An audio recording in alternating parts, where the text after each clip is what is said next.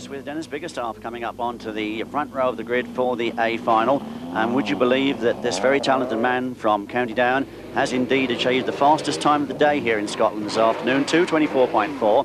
to Dennis Biggerstaff, his first ever fastest time of the day outside of his native Ireland. Can he capitalise upon that and get a good result here in the A final? Is he go away? Is he in the lead? No, he is not. It is John Welch who's come clear. John Welch leads it. Dennis Biggerstaff challenging for second place with Mark Flaherty as we see the battle going on between those two, and a bit of door handling there as we look from the rear view camera on the John Welch car, and they are coming away. Mark Flaherty dropping back there, and Stephen Palmer is now into third place. Stephen Palmer into third. John Welch leads it. Mark Flaherty second. Stephen Palmer in third.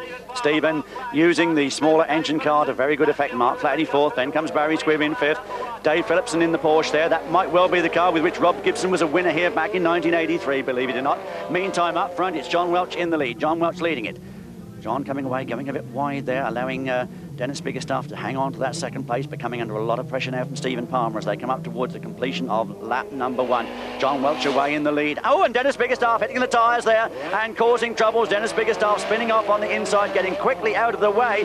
Very, very quickly out of the way, Alan, but I think he's damaged the car. Yeah, the steering there, I think, has come well adrift, unfortunately. Poor Dennis, having done FTD today to come to an end in the A final. Yeah, he looks as though he was destined for the super final and maybe a chance of victory outside Ireland, but it's not to be. And so now John in a comfortable lead, and John it is with a clear screen in every sense, comes down into the club hairpin once again.